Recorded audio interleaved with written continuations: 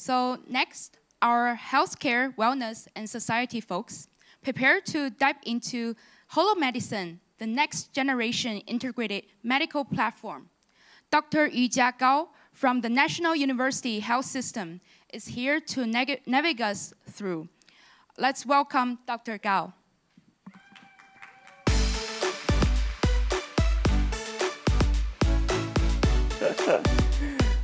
Hi, good afternoon, everyone. I'm glad to see everyone here. So I'm from the National University Health System here in Singapore, and today I'm going to touch a little bit about how we are using XR technology and its infrastructure to enhance the way that we treat patients, right? And essentially to address what we would consider the future of an integrated medical platform. So a little bit about myself. I'm a consultant in liver transplant surgery, and I'm also the assistant group CTO for our university health system, and that's where I get to play around a lot with new technology, gadgets, and also to learn some of the pains of our development team working on the different projects. Right, so a few declarations that I have before I start the presentation. Do be advised that I will be showing photos and videos from the operating theater. So there will be some blood, not too much gore as well. But essentially, these are real cases that we have been doing in our hospital in the last 2.5 years of using this technology. Now, AI in healthcare is not something new. It's been around for the last 20-25 years. But of course, in the last decade, or I would say the last 2-3 years or so, it's gotten a lot more prominent. It's gotten a lot more interest as well as press. And in NUH, we are no different. We deploy a wide range of AI, machine learning, and new capabilities, for example, predictive modeling, chatbots, patient movement charting, and of course, AR and MR technology, which is what I'm going to talk about more today. So the NUHS Holomedicine program, which is what we call our XR program, started about 2.5 years ago in January 2021. And the whole aim, or the whole reason why we decided to embark on this entire journey was to try and leverage on mixed reality and XR technology to bring about real patient benefits and to enhance the way that we treat our patients. Right? So the aim at that point in time and our focus was not really on training and education, but to use it in real-life scenarios, in the wards, in the operating theaters, and really to see how we can use a technology like this to improve the way we treat our patients and to improve our patient outcomes. And to make sure, or to try to make sure that this is not a temporary program, this is not a fling, this is not a short-term, see how it goes, and after that we don't do anything about it. We wanted to make sure that this program is sustainable. We wanted to make sure that we built our infrastructure and our criteria, curriculums around it to make sure that we can maintain this program. Right, so this is the way we approached it, where we look at different areas to make sure that we remain relevant and this program survives. Clinical use cases, how we use it on the ground is definitely the most important, right? Because if we don't identify the correct use cases, then the technology is not going to work. Right? Scientific research and development, this is important as well. Without the data science team, without the computer engineers, the program's not going to survive. Educational use case development comes naturally with all the things that we're planning to do. But one of the things that we also realized along the way is that it is not possible for us to only focus on the front-end use cases and the front-end applications without addressing the back-end infrastructure that's necessary for us to support everything that we do in front. So here comes the pictures and some videos. The most obvious inroad or the most obvious use case for us as a start was to use it for surgeries.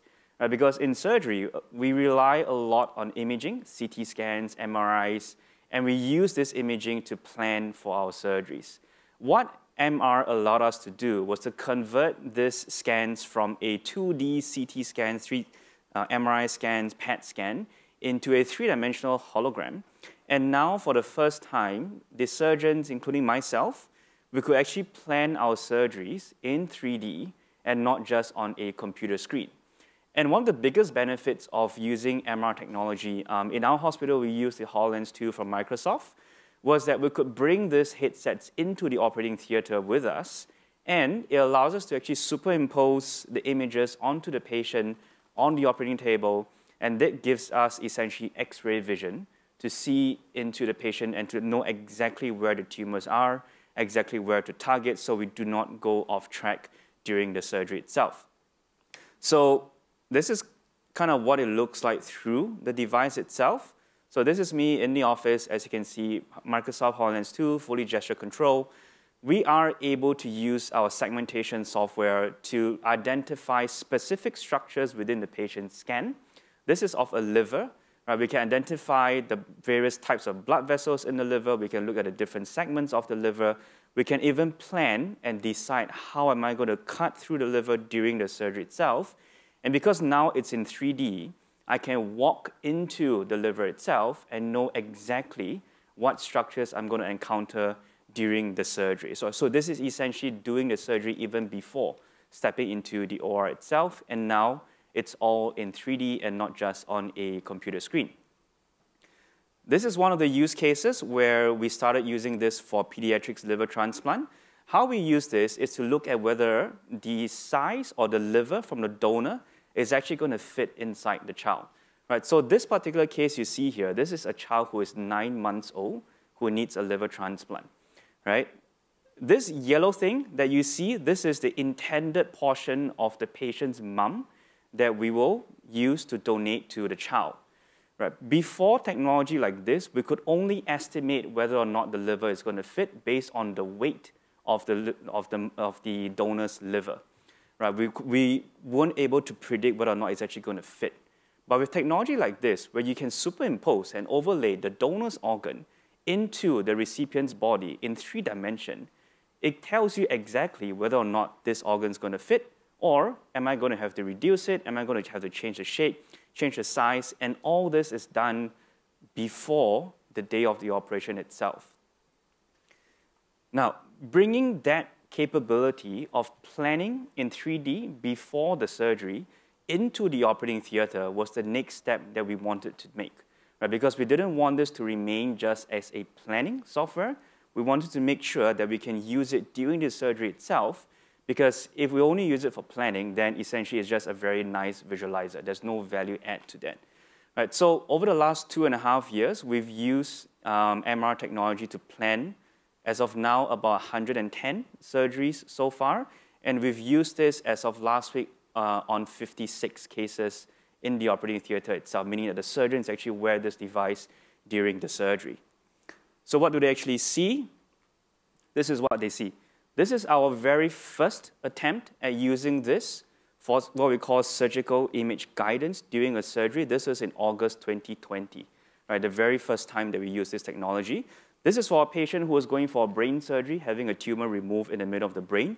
What you're seeing here is a patient's MRI being superimposed on the patient's head on the operating table, and that essentially allows us to locate exactly where the tumor is.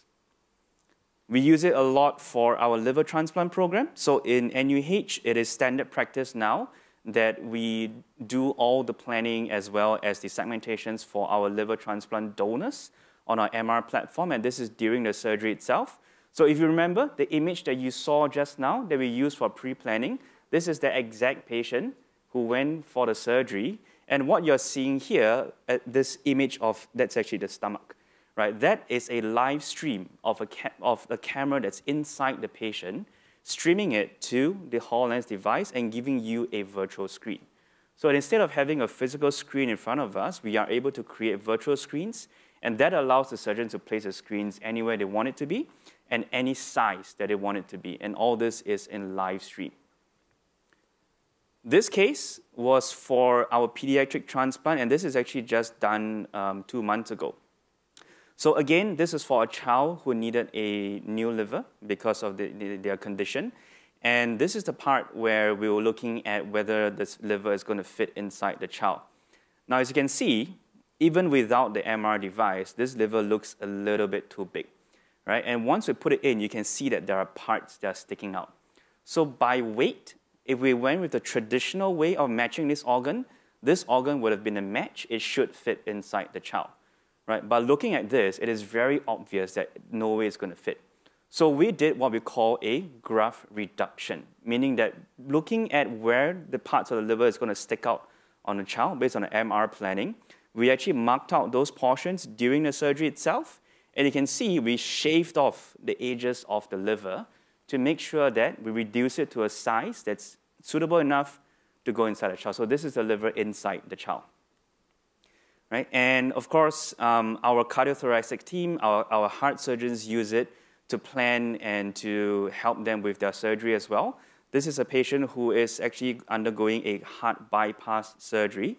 So if you see those two green lines on top of the rib cage, those are the blood vessels that the surgeons intend to use for the bypass and to replace the patient's own blood vessels which are not working that well.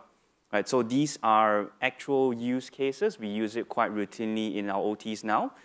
We run an average of 1 case that's XR or MR assisted every week, sometimes 2 or 3 cases depending on the needs.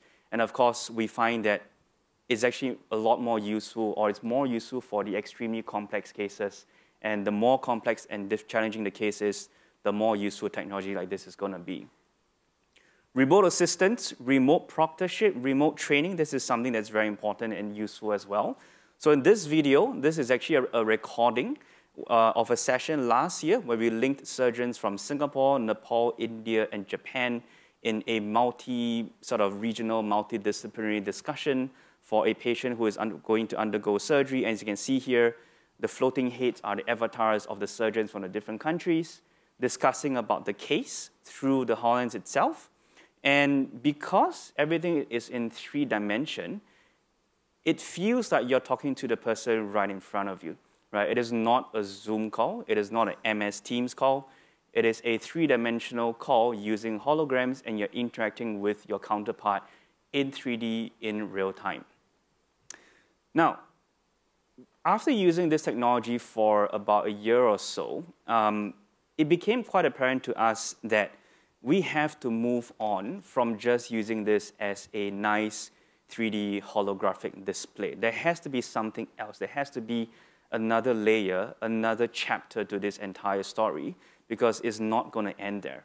So to us, after knowing what we know and learning what we learned, we felt that mixed reality is not just a device, but it is a technology enabler. It is a platform that is going to allow us to expand and to allow us to integrate and be the one single point of control for the surgeon on the ground to have access to information anywhere that they want it to be, whenever that they want it to be.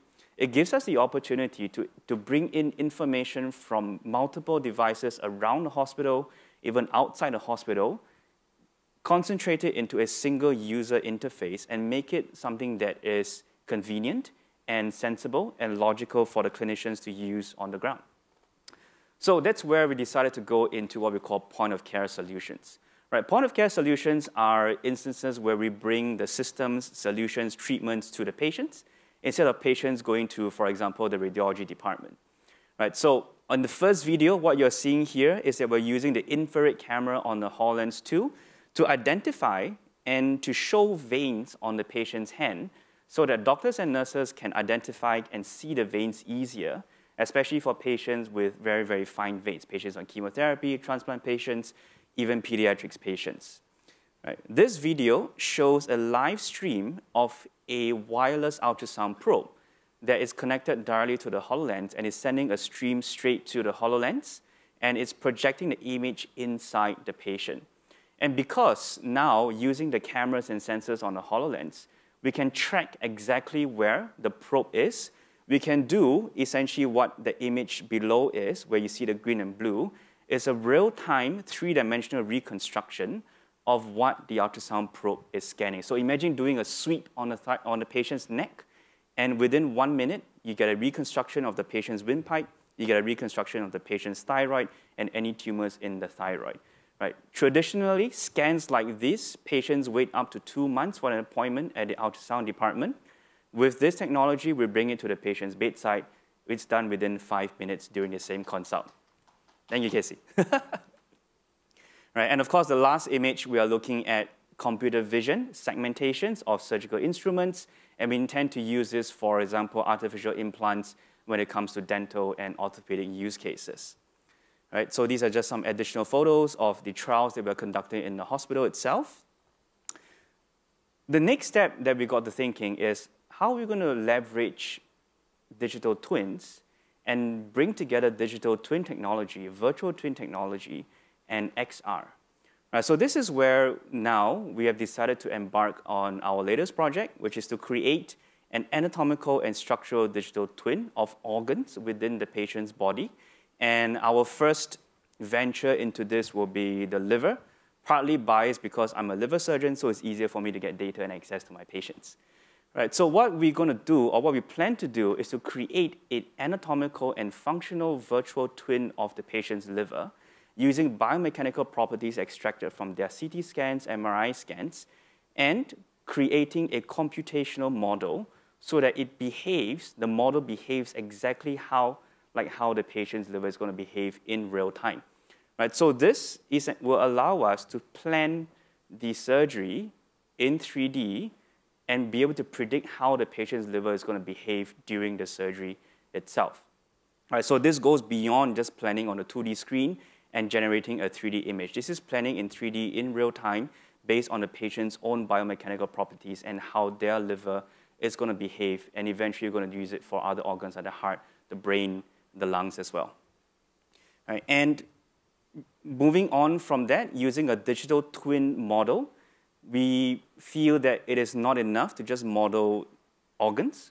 Right? The aim is to model whole patients, whole environments, so that, for example, in this case, right, if, let's say, we can do a 3D mapping in real time of full environments, in this case, is the operating theater, we can potentially project an operating theater NUH right here on this stage. And that will create the immersive experience, not just for conferences, but for remote assistance, remote proctoring, remote teaching. You have an expert who is 10,000 miles away who can essentially be in your OR as a hologram and be fully immersed in your environment and a full situational awareness of what's happening around in your OT.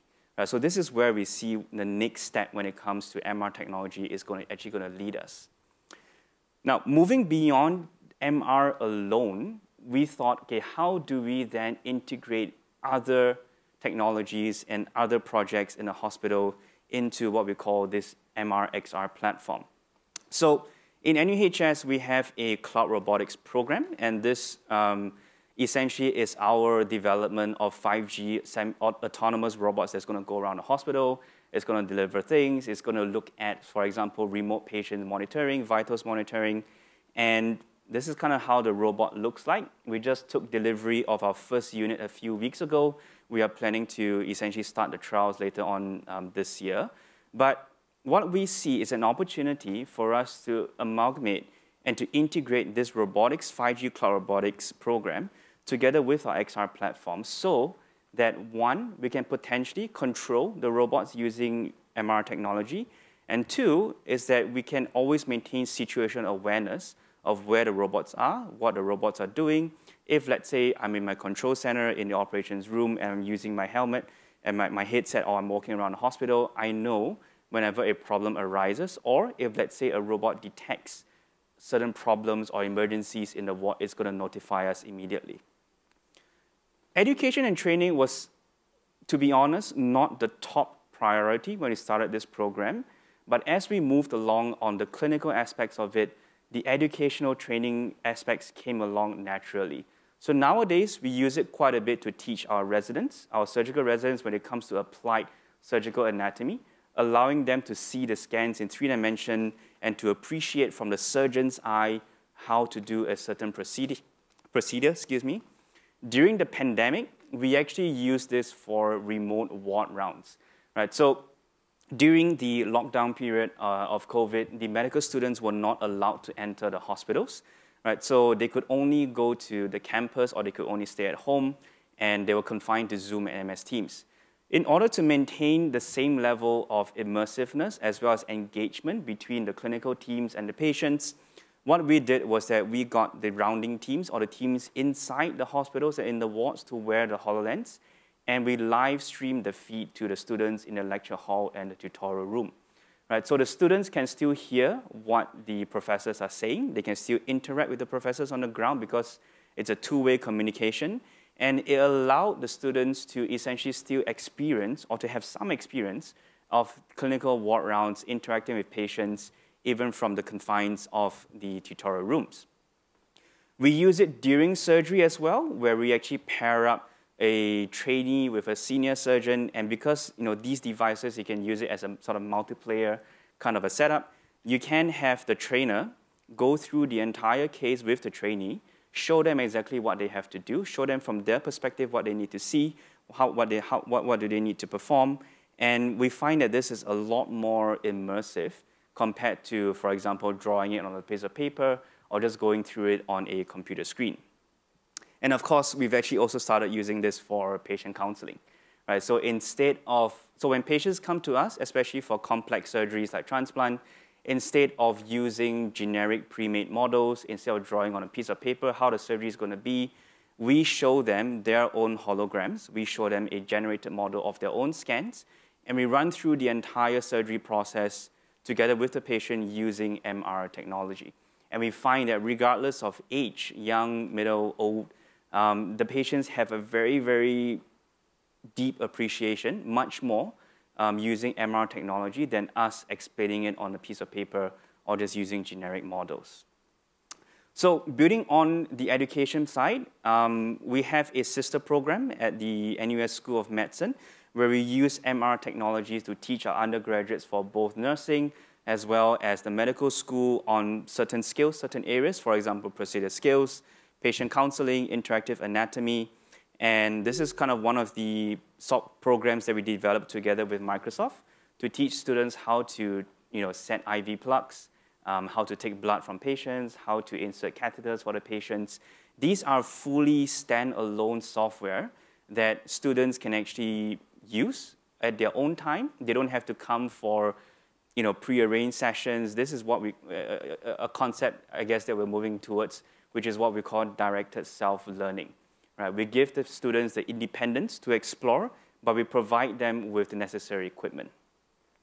The next question is then, with all this technology, all these requirements for compute, how do we actually scale? Right? Devices like the HoloLens 2 have a very, very limited compute power, beyond which it just doesn't work or overheats.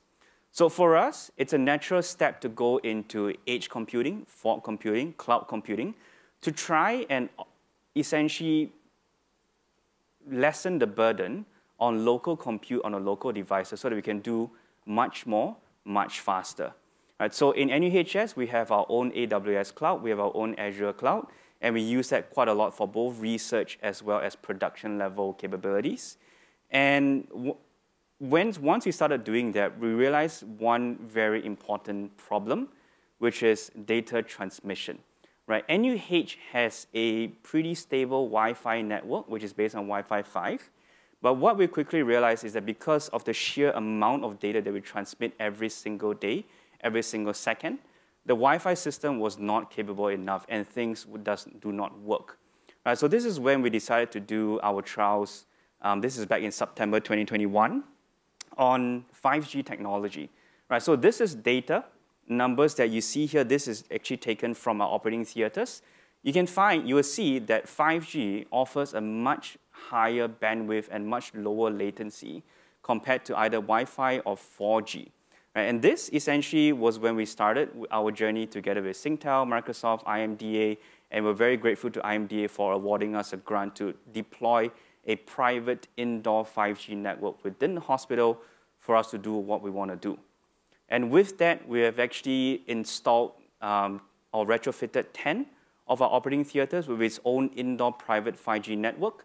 The installation was actually just completed a month ago, and right now we're in the process of retrofitting 4 of our inpatient wards with its own dedicated indoor private 5G network as well. This essentially was one of the important pieces for us to develop what we call an integrated platform, an integrated network. So this network that you see in front of you, this is created by NUH, Singtel, IMDA, Microsoft, and Epoclar. And what this allows us to do is to send identified patient information from our intranet, which is a secure environment, through what we call our healthcare commercial cloud layer and link it to the internet. This is a system that exists nowhere else in the world. This was fully customized because we saw the need for it. Because right now, most systems only allow you to send anonymized data and not identified data. And with this system, we could finally have an integrated platform where we have instantaneous access to a patient's data, instantaneous access to patients' scans, imaging information, and this actually gives us a good foundation so that we can scale, we can expand, and we can just add on use cases. For now, we are using it mainly for image transfers and image retrievals, but beyond this, remote patient sensors, patient wearables, patients who are at home with remote sensors that's connected to our network, all this information will flow back to us and can be processed in real time, and we can act on it in real time. To put that into perspective, and to show that this is not a sort of pipe dream or a fantasy, I'm going to show you two videos here, right? The one on the left is our new 5G and edge computer integrated network. The one on the right was our Wi-Fi network. This test was just conducted earlier this week. I want you to notice the time it takes for the gray color head to turn into a sort of reddish color rendering, and this is a real-time remote rendering. So I'm going to start with the 5G one first, right? So once they press the button, right, about 1 second. It takes about 1 second for it to do the remote rendering process and show you an image of what it looks like inside the patient. Right? Now, moving on to the Wi-Fi one, the button is pressed. The button has already been pressed. Right? Not only has the rendering not come out, it hasn't actually even started. This is in the exact same location in our operating theater, exact conditions. This is at 10:30 in the morning. Right? No point for us testing this in the middle of the night when there's no one else in the hospital. We wanted to test it in the middle of the day and when everyone is around to make sure that this system works. Right? And I've been talking for a while, and the Wi-Fi one just came out. So this is essentially real-life demonstration of the benefits of a high bandwidth, low latency, integrated secure data network to form a platform and one step closer to a full ecosystem. There are, of course, a lot of challenges and hurdles that we will need to cross in this journey. We are no strangers to a lot of problems. We had problems in our programs early on. We learned our lessons, and we learned from our mistakes, and now we have moved on. And right now, although XR, MR is still kind of like a novelty to most of us, but we feel that this represents the future of technology and capabilities in healthcare. And hopefully, one day, devices like the HoloLens 2, Magic Leap 2, XR, MR, AR technologies will no longer be a novelty. It will be a commonality that we see, something like how we use our smartphones today. And this is my last slide. This is a very famous quote. The best way to predict your future is to create it. And with that, I thank you for your time. Thank you.